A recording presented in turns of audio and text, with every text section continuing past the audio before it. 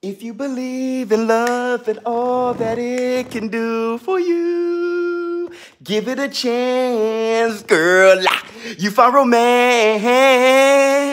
And if you find a tenderoni that is right for you, make it official. What your face has. Give them your love, yeah. What's up, my people? This is ShowBizz. All right, man, look.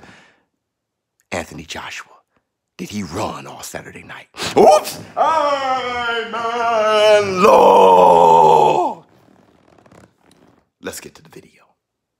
Anthony Joshua, good victory against Andy Ruiz. But did he run all Saturday night in his rematch against Andy Ruiz? And speaking of running, Anthony Joshua, he said he's tired of chasing Deontay, the bronze bomber, Wilder. First, I want to say this. Great live stream, very successful, over 370,000 views. We had new subscribers, a lot of new subscribers, I think 5,000 new subscribers.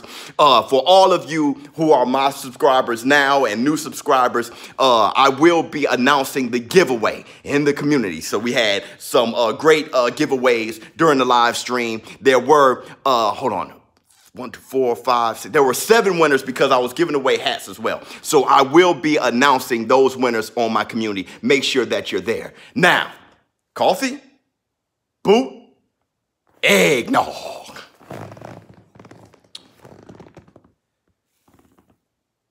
Anthony Joshua, great win. We're going to be talking about how I was wrong in my analysis, where I was right. We're going to recap the fight a little bit and see if he was running or not. And we're going to talk about him saying he's done chasing Deontay Wilder.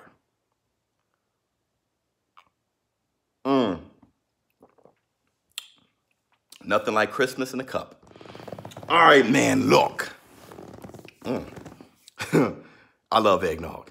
All right, man, look.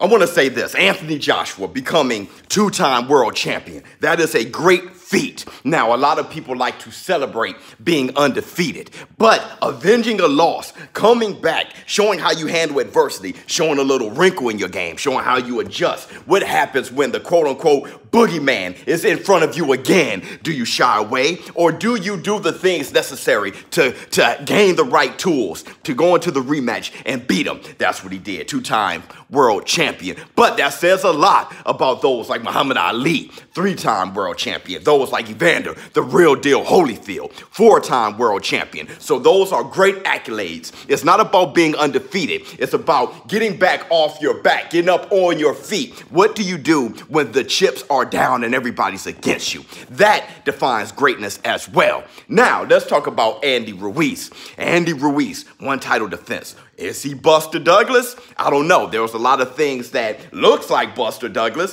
Him doing the impossible the first fight by knocking out Anthony Joshua. But then coming back the next time you see him, shaking, bouncing around like a bowl full of jello in this rematch, just like Buster Douglas. When next time you saw him against Evander Holyfield, he was not in the best shape. Looked like he took Evander Holyfield lightly. Andy Ruiz, just thinking that he can just come in and knock out Anthony Joshua again. He didn't train. That's what he says, that he didn't train as hard as he did the first time. He should have trained harder, and now he was just whitewashed in 12-round decision in the rematch, losing all of his belts, which says a lot about people like Deontay Wilder, 10-time title defense. Hell, people like Joe Louis, what is that, 25-time title defense? I mean, that lets you know it takes a lot of concentration. It takes a championship's heart, a champion's mind to defend your title time and time again. So, Andy Ruiz, you need to go back to the drawing board. Understand what it takes to be a champion. As far as Anthony Joshua, he did what it took.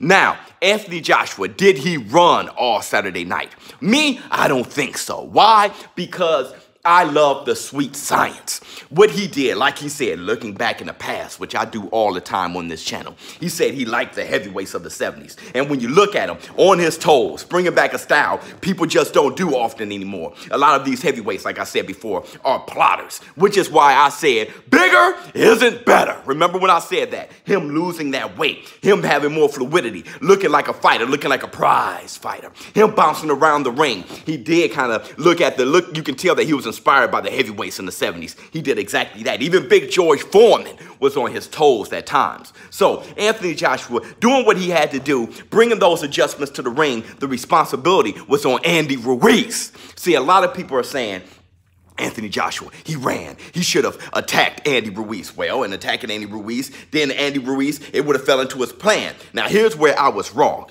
I said that Anthony Joshua couldn't box as well as Andy Ruiz. Remember when I said that? I was wrong for two reasons. One, I didn't know Anthony Joshua was going to go back to the drawing board and add those wrinkles. When I saw Anthony Joshua his entire career, he was a big, bulky guy. He had good footwork, right? He had good hand speed, good movement, but he was stiff. Pause. He was stiff. And all that stiffness, Andy Ruiz picked up. Pause again. But what I'm saying is, Anthony Joshua, he was forward and backwards type of fighter. He moved laterally a little bit, but he was a stiff fighter. What I'm saying is, Anthony Joshua, he proved me wrong by going back to the drawing board, adding those wrinkles, losing that weight, losing that bubbly, stiff muscle, him getting loose again, making his punches more fluid, snapping his shots. Now he's moving laterally. Now he's moving, giving those angles. And I didn't know that Anthony Joshua had that in this game, but I don't really think he did. I think he picked a lot of those things up. So he proved me wrong there. He outboxed Andy Ruiz. But on the other hand, another reason why I was wrong is because I thought Andy Ruiz was going to come in shape. See, I thought Andy Ruiz was going to come in lighter. And I told you before, time and time again, bigger does not mean better. Smaller, being at your fighting weight, well-conditioned, that is always better. And I said these guys, these smaller heavyweights, being Anthony Joshua now and not Andy Ruiz, I said these guys losing the weight. Anthony Joshua, 6'6", but 237 pounds. You got people like Deontay Wilder, 6'7", but 220 pounds. You got Alexander Usyk coming up from cruiserweight. Hey, he's a small heavyweight. No, he's the right size for a heavyweight. Now, you have Andy Ruiz coming in looking like a big block of clay, 283 pounds. You can't outbox anybody when your feet are stapled to the canvas. So, two things happened from both ends. Anthony Joshua got better as a boxer, and Andy Ruiz, he couldn't box to save his life.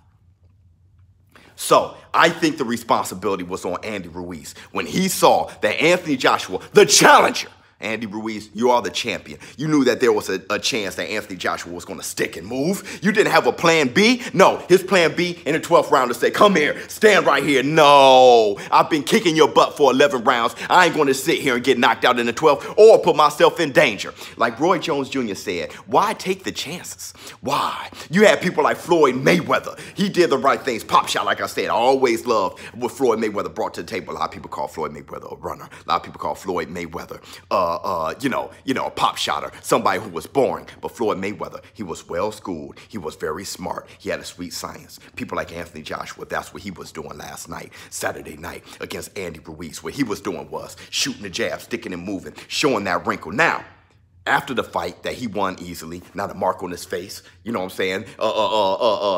Saying Andy Ruiz was too ugly to be champ. Now the mark on his face, looking good after the fight. He said he is done chasing Deontay Wilder. Oops! What does that mean? Deontay Wilder. There's many of us who feel that Deontay Wilder ducked the DAZN deal, okay? I've actually changed it from Deontay Wilder ducked Anthony Joshua to him ducking the deal. Now, I don't think none of these fighters are afraid of each other. I really don't.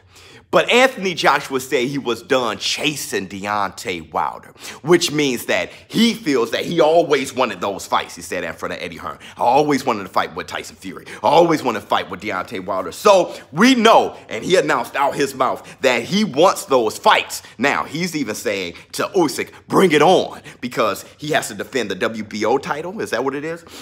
So he's telling Usyk, bring it on. This is a guy who always took challenges. So I believe him by saying that he wasn't afraid of Deontay Wilder. Now, we have to look at Deontay Wilder. Deontay Wilder, he has a fight with Tyson Fury. He can't look past him. Not at all. When you're talking about top 3 heavyweights, Tyson Fury is definitely one of them. And Deontay Wilder, he's the other one. So he cannot look past Tyson Fury. What he has to do is make sure he has that victory over Tyson Fury, and that's significant. Everyone know that he beat Tyson Fury handedly the way that Anthony Joshua beat Andy Ruiz Saturday night. Deontay Wilder has to prove that against Tyson Fury. Now, afterwards, the shoe is on Deontay Wilder's foot as far as What is he going to say about Anthony Joshua? Always wanted you back? He's going to have to prove that him ducking the DAZN deal wasn't him ducking Anthony Joshua. Can he say that he wanted Anthony Joshua as bad as Anthony Joshua wanted him? That's an excellent question. I would like to hear what you guys have to say in the comments below. But I'm going to tell you this about Andy Ruiz. Andy Ruiz, he can be a flash in the pan. He can be a shot in the dark. He can be Buster Douglas, have his 15 minutes of fame, and that's what he was afraid of. Immediately after the fight, he jumped on the microphone and he said, how about 3? I don't know if the fans really need 3, because now that the fans are looking back at this, after seeing the second fight, they're looking back at the first one saying, oh, that was a lucky shot. ShowBizz, Lord, don't. Well, Andy Ruiz fade into darkness. I'll tell you this about Andy Ruiz. He needs a fight. He needs a fight fast. He needs to fight with like Dillian White or something like that. Somebody with a name that show that he's not just a flash in the pan. Now, he has lost to Joseph Parker officially, where I think Andy Ruiz should have gotten the nod. But now he has lost to Joseph Parker. He beat Anthony Joshua, then he lost to him in one-sidedly boxing. So people may feel somebody like Alexander Usyk would destroy Andy Ruiz. Somebody like Tyson Fury would destroy Andy Ruiz. And a lot of people feel that Deontay Wilder would knock him flat out. That Andy Ruiz coming in at 283 pounds. He better start coming in at 245, because smaller is better. I'm out. Huh.